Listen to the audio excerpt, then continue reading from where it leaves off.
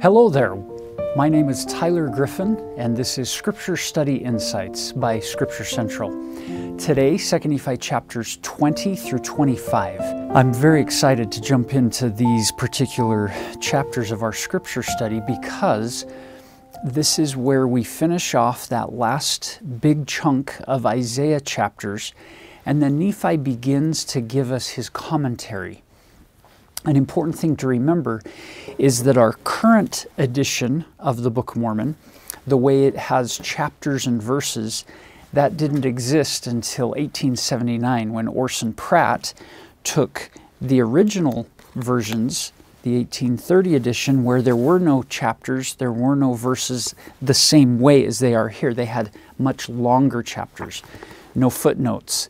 And he then broke them up into smaller chapters. So it's important to remember that chapters 25, 26, and 27 are one complete chapter in the original Book of Mormon.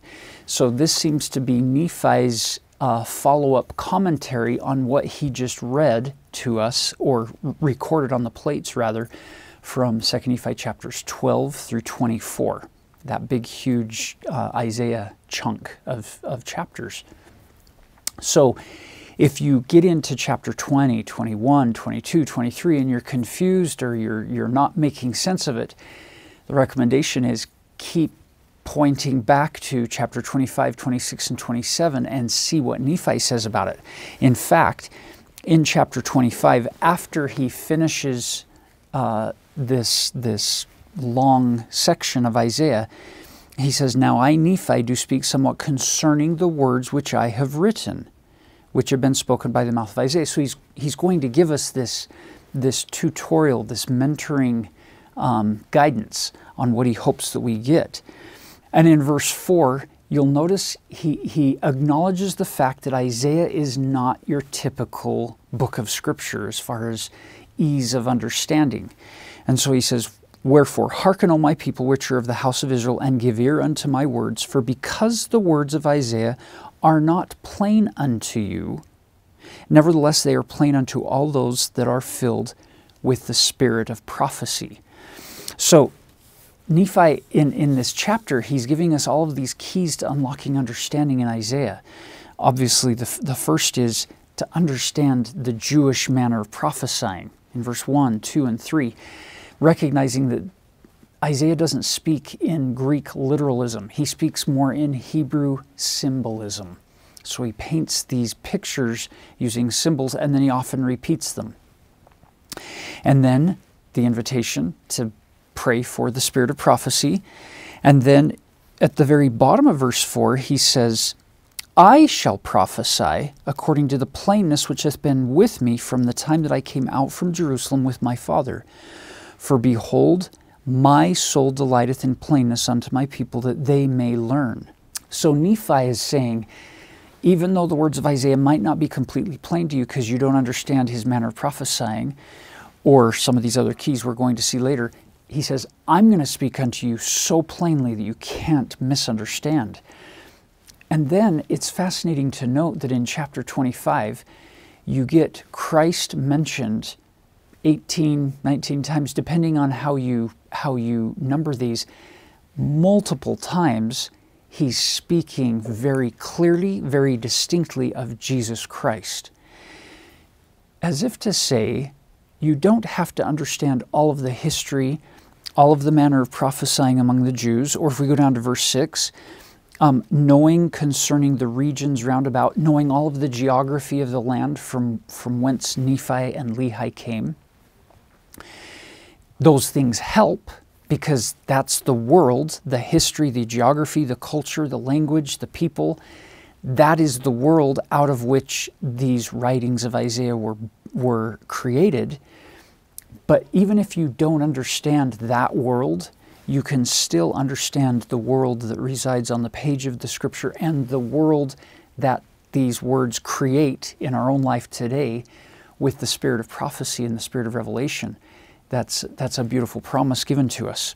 So very quickly, as an overview, before we go back and jump into chapter 20, it's important to remember that if you look at the geographical area over in the Holy Land, you get the Sea of Galilee here, Jordan River, there's the Dead Sea, here's Jerusalem.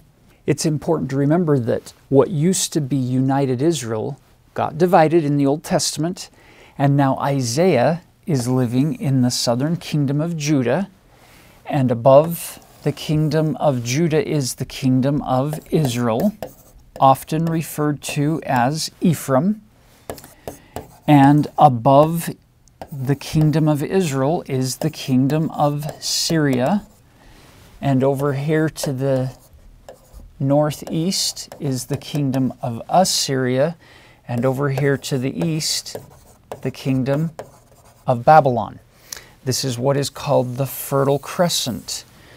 And so Babylon, when they're going to conquer, they're not going to come probably directly west. They're probably going to come through the more fertile parts where you can support an army of men. And so here's the setup for everything that's happening in chapters 20 through 24. It's an example of these children of Israel, the house of Israel, rejecting God, turning their back on the Savior, on their Redeemer, and so Him allowing different nations to come in.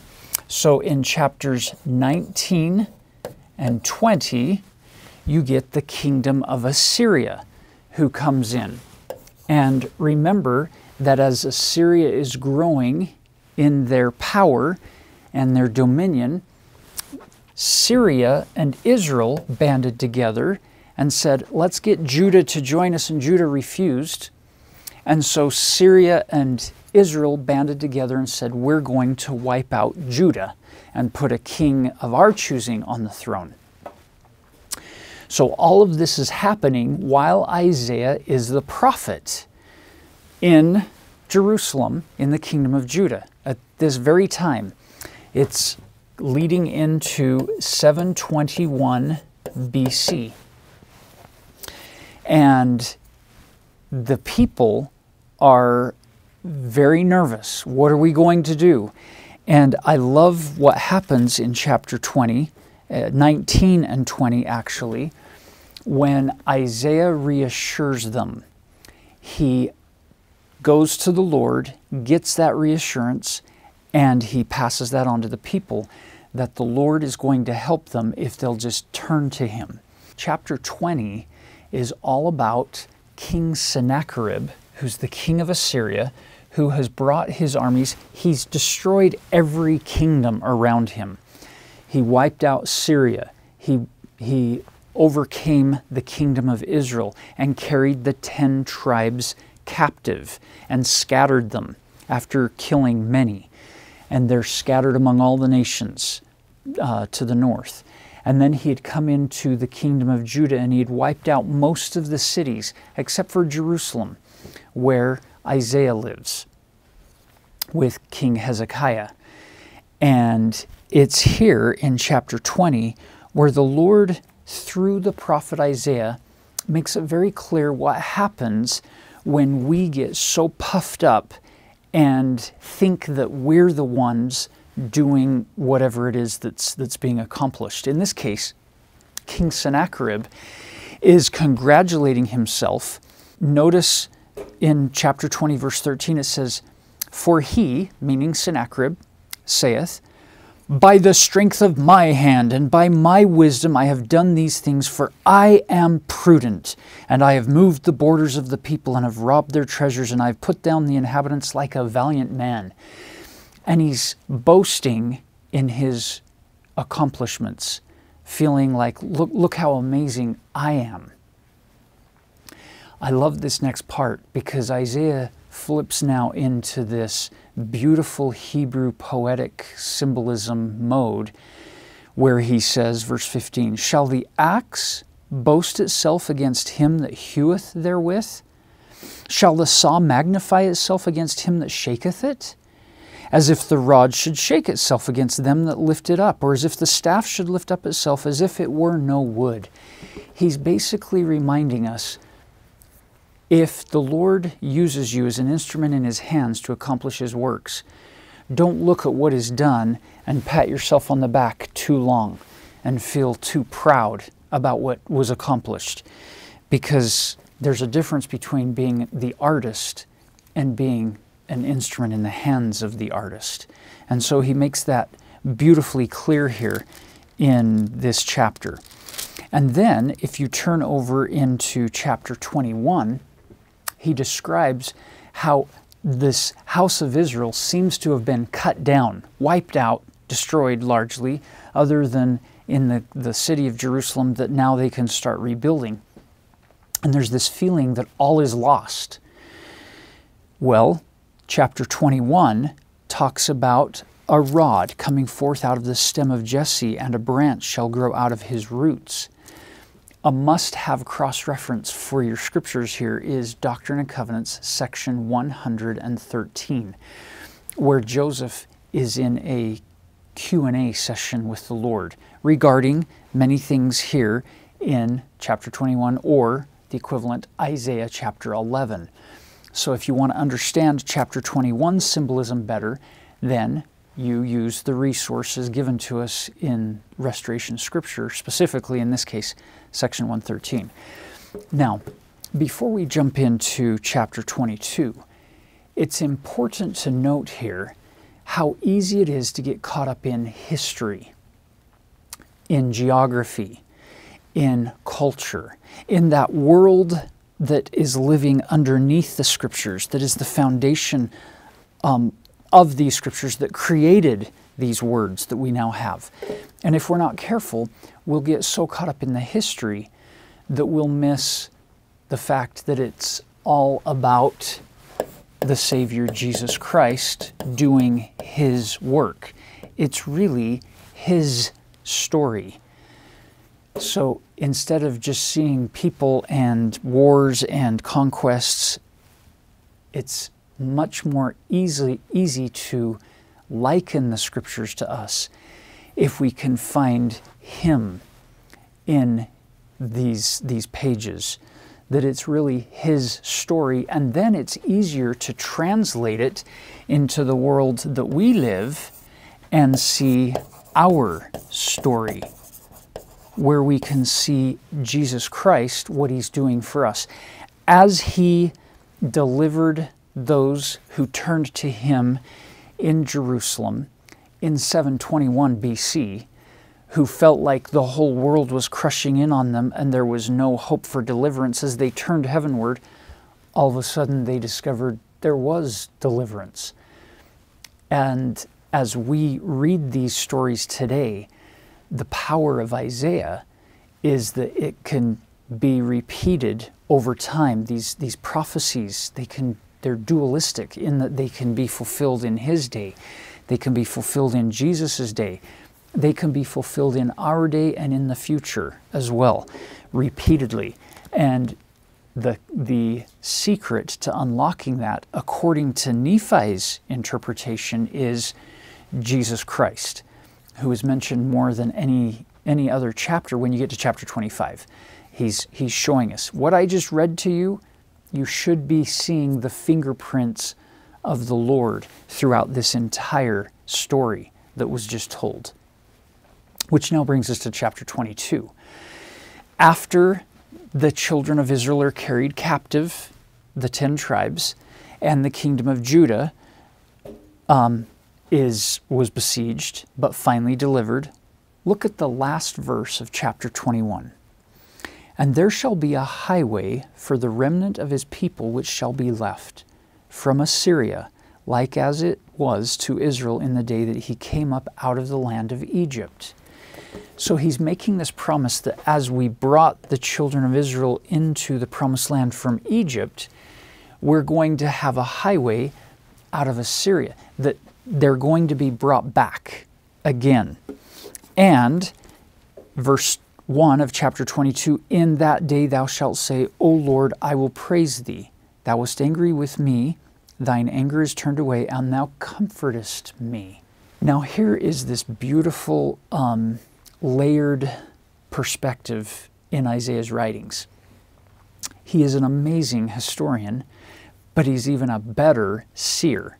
So he's able to tell the story from his day and from his time period that the Lord is going to do all of these incredible things, and there's going to be this peace that is going to be brought among the people back in his day.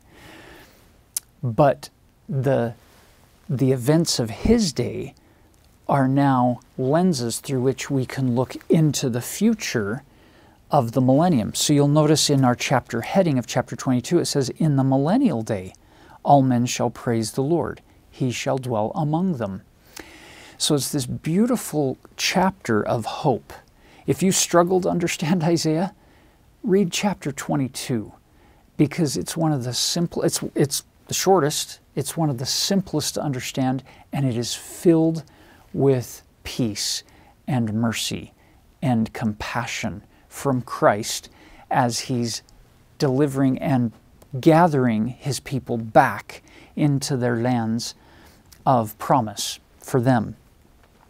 So as you read the 6 verses of chapter 22, it's this hope-filled promise for a millennial day that has been fulfilled at other times in history, but will ultimately find its fulfillment when Christ comes to reign personally upon the earth, and when people will say, verse 2, behold, God is my salvation. I will trust and not be afraid. For the Lord Jehovah is my strength and my song. He has also become my salvation. I love that. People are now looking to God, to the Lord God of heaven, the Redeemer, to save them, rather than looking to the might of men and armies and nations of the earth. Through the history of time, how people have looked to those things, and we've seen how that history played out. And so as you read the rest of those verses in chapter 22, it's a beautiful foreshadowing of not just what the people in the millennium are going to experience, but what we today can experience more fully as we trust more and more and more in the Lord God to be our deliverer from these conquering Assyrian armies in whatever form they may take in our world and in our day. Which now shifts us forward into chapter 23 and 24, which is all about Babylon. So Isaiah is writing from about 740 to 701 BC with this King Sennacherib and Assyrian conquest right there in the middle at 721. And now we shift to the time period of Babylon, which is 600 BC, the time of Lehi, about 100 years after Isaiah. This is beautiful because now what you have is, instead of Isaiah being just a historian telling you about what's going on in his day, he's now being a seer looking forward into the future 100+ years.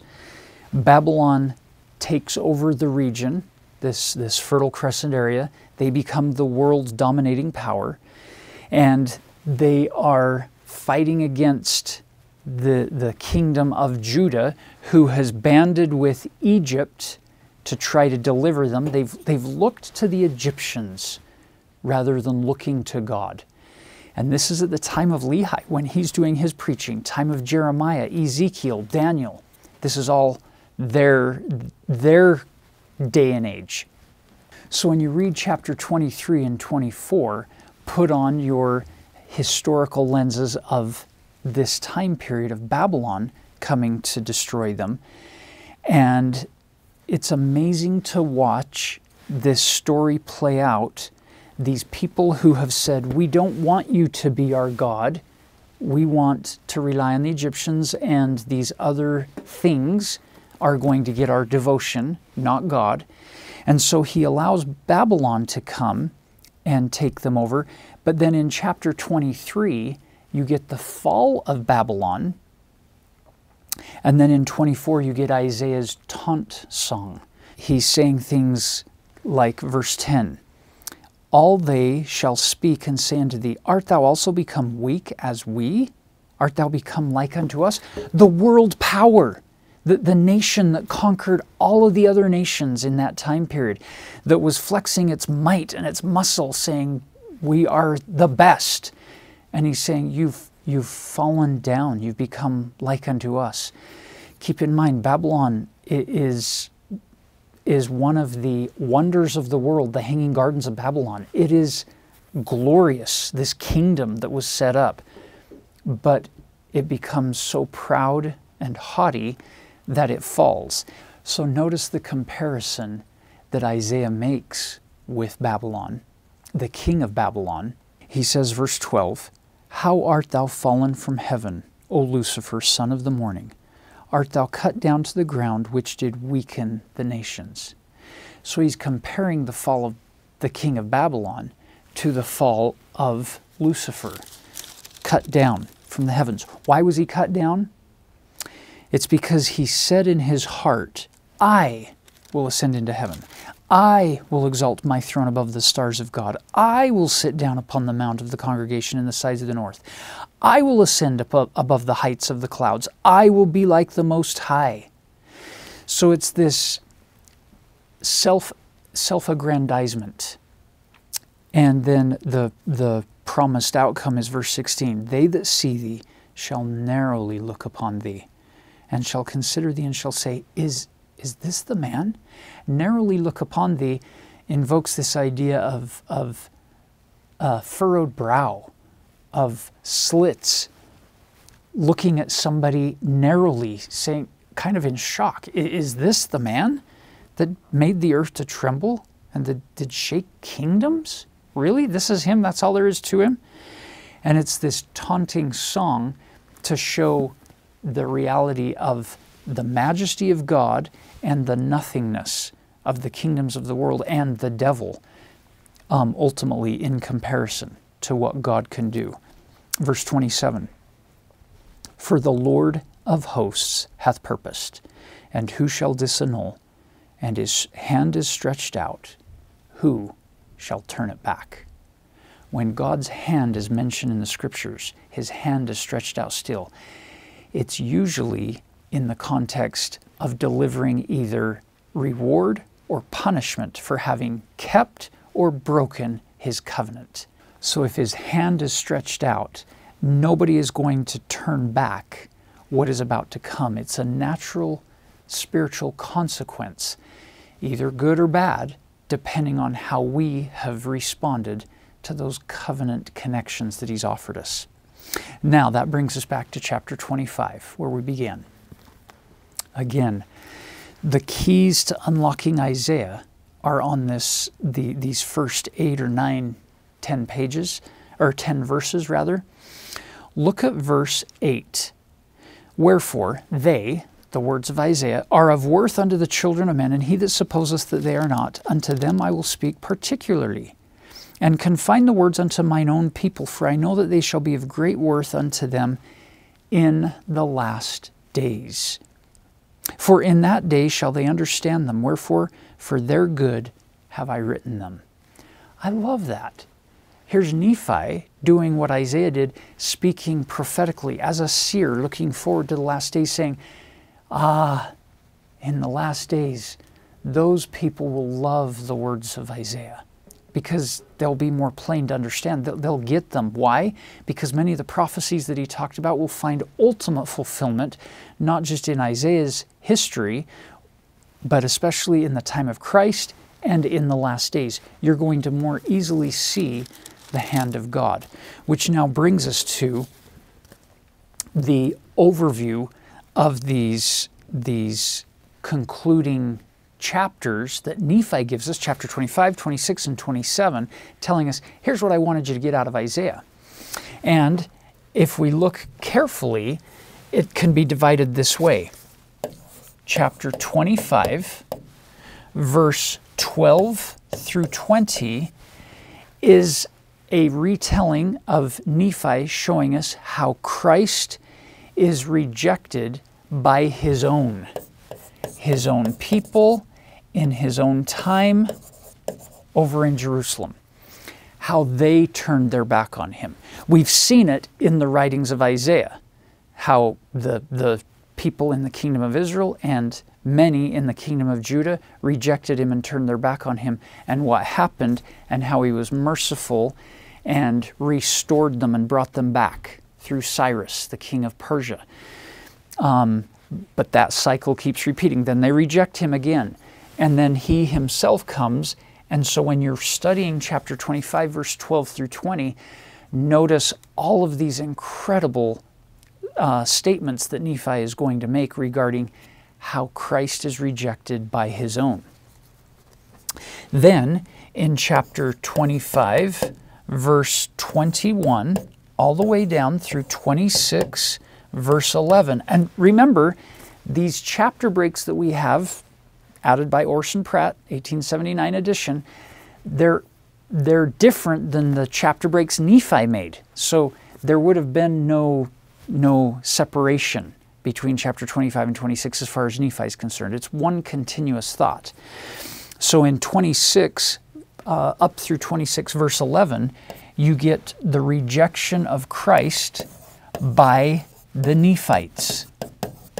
So here's Nephi writing this book, writing these words of Isaiah, glorying in the plainness of the prophecies of Jesus Christ, and then in vision, he's showing how his own people are going to turn their back on Christ and reject him.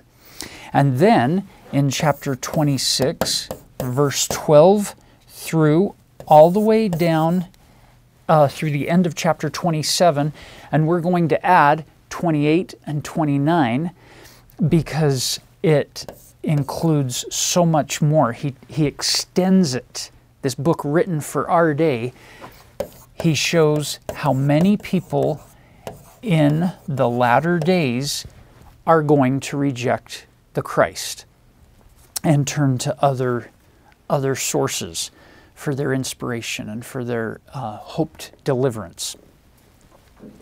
So come back now to chapter 25 and let's look at a couple of key verses to finish this off. Let's jump into verse 19.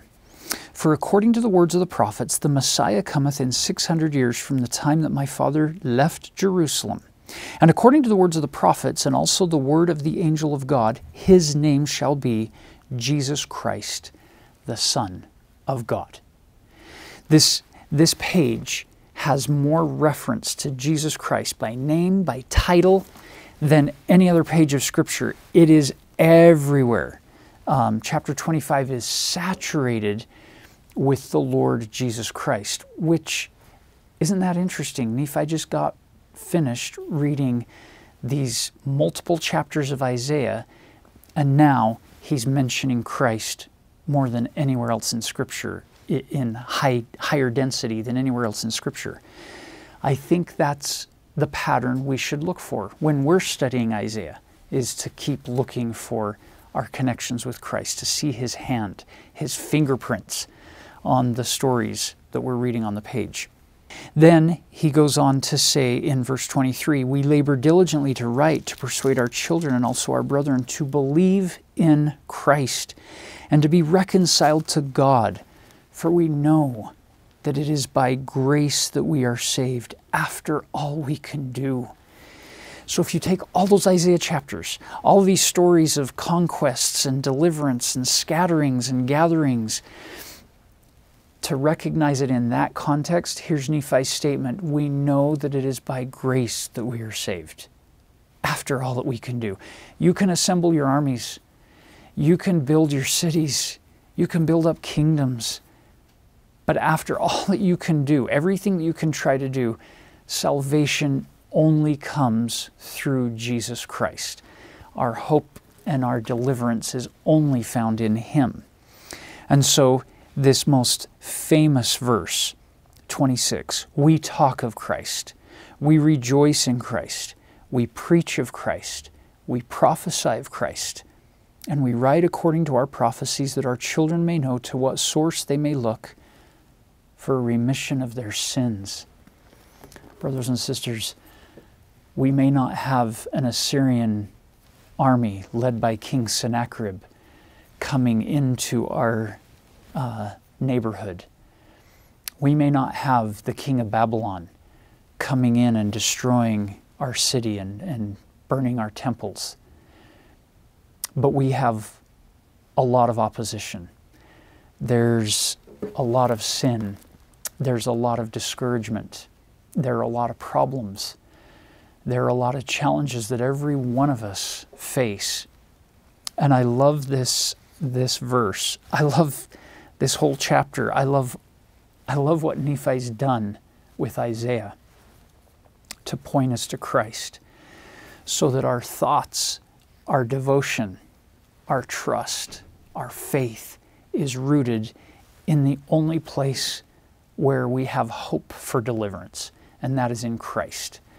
I love him with all my heart, and I'm grateful for his tender mercies in my life and in the life of my family to help us overcome these struggles and these conflicts, both internal and external difficulties that we face. It's all through Christ that we have hope. I love him, and I want to more than ever before, after a study of Isaiah, to be able to say with all my heart, I want thee to be my God, and I want to be thy son, a child of the covenant, a disciple of Christ. And I leave that with you in the name of Jesus Christ. Amen. Know that you're loved.